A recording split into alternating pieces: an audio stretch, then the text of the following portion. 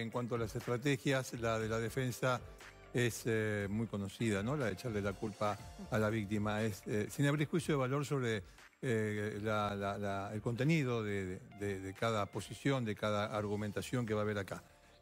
Paula, estamos con nuestro compañero Luis Otero para, bueno, profundizar un poquito más sobre esta causa y ver exactamente dónde estamos parados con esto. Bueno, esperando de lo que pasó. Si fuera así, que Débora tiene alguna dolencia, ¿es responsabilidad de los médicos hacer o no un procedimiento si puede tener alguna, digamos, algún efecto nocivo? Sí, de todas maneras, Paula, de lo que se hablaba, ninguna era causal de muerte directa o inmediata. Por eso digo, o sea, siempre es responsabilidad del médico que lo atiende, claro, en este sentido. Con respecto a las defensas, hay dos abogados distintos, hay dos imputados distintos y es muy probable que terminen no sintonizando las defensas. Y esto también puede ayudar al esclarecimiento. Una del anestesiólogo y el otro del endoscopista, del gastroenterólogo.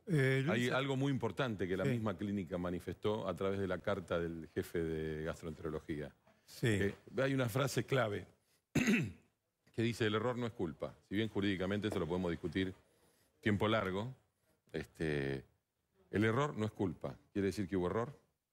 ¿Estamos admitiendo eso? Bueno, básicamente hay responsabilidad. ¿Vos sabés qué? Porque el error de un médico